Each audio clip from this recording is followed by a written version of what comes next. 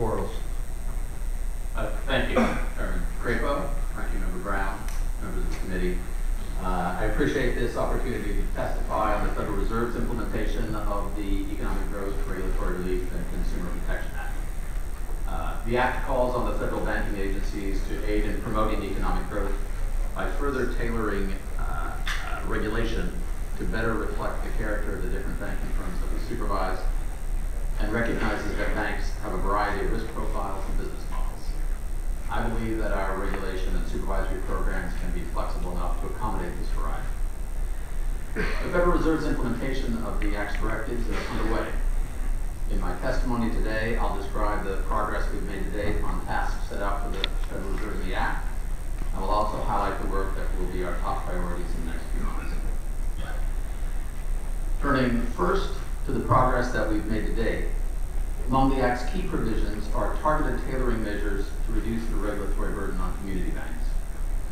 To provide clarity to the public, the Board and the federal banking agencies in July issued public statements on the regulations and associated reporting requirements that the Act immediately affected, indicating that we would give immediate effect to those provisions even before the formal regulatory changes were fully implemented. And in August, the Board began implementing these and other aspects of the law with several interim final rules. One interim final rule raised the asset threshold from $1 billion to $3 billion for bank holding companies, or BHCs, to qualify for what's known as the small BHC policy statement. The rule renders most BHCs and savings and loan holding companies with less than $3 billion in assets exempt from the Board's regulatory capital rules and provides corresponding relief from comprehensive consolidated financial regulatory reports. Another interim final rule expanded the eligibility for small firms to undergo 18-month examination cycles rather than an annual cycle from less than $1 billion to $3 billion in total assets. In addition, the task of developing a community bank leverage ratio is a high priority for the Board and our fellow regulators, and our goal is to issue a regulatory proposal in the very near future. Turning to larger firms, the Board has placed our highest priority on issuing a proposed rule on tailoring enhanced prudential standards for banking firms with assets between $100 billion and $250 billion. Our task is not merely to reform the current regulation of the particular institutions that are affected by the Act at this moment, but to develop a framework that will describe in a principled way when future institutions may expect enhanced regulation and why, using objective measures that account for the relative complexity and interconnectedness among large banks. While the statute sets an 18-month deadline for this regulatory process, we expect to move much more quickly than this.